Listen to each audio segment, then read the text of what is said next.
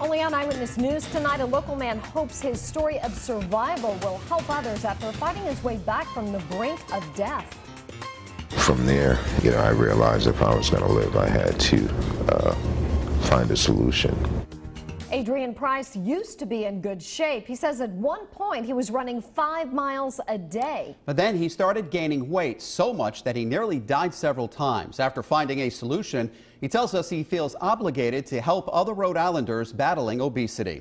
Steve Nielsen joins us now with a story you'll see only on Eyewitness News.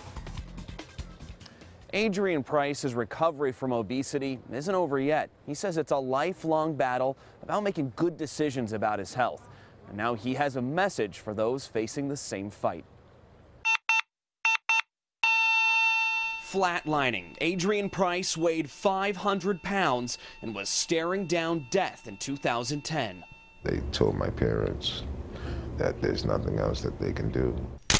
Price, a father of 5, slipped into a coma but kept fighting for his life.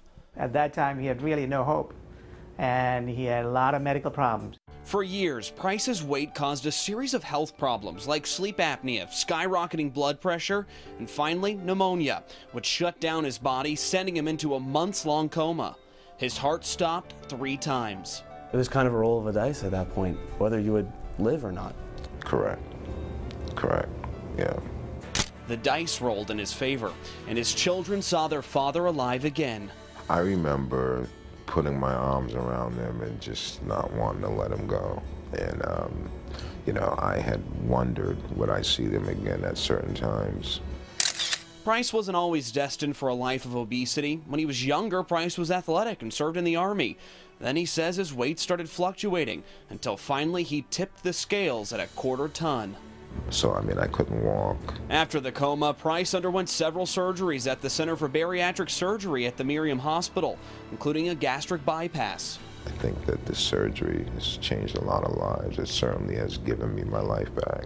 Price lost 100 pounds in 9 months and 275 pounds total. Take a deep breath. He calls his doctor, Siva Vithianathan, his guardian angel. I think it really is, this is the best part of my life, It's a great feeling. It's a great feeling. Now, Price has an important message for those facing the same fight. But life's a blessing. It's a gift, not a right. Price has fought to stay healthy. When he watched his wife Maggie die of an enlarged heart earlier this year, he knew he couldn't give up for his family. I'm looking forward to seeing my grandchildren. And there was a time where I wasn't sure that that would be the case. But my journey, the things that I've gone through, believe me, I cherish every day. Dr. Vithianathan says right now 20% of Rhode Island is obese. In 20 years, that number could jump to 50%. Reporting with the Mobile Newsroom, I'm Steve Nielsen, Eyewitness News.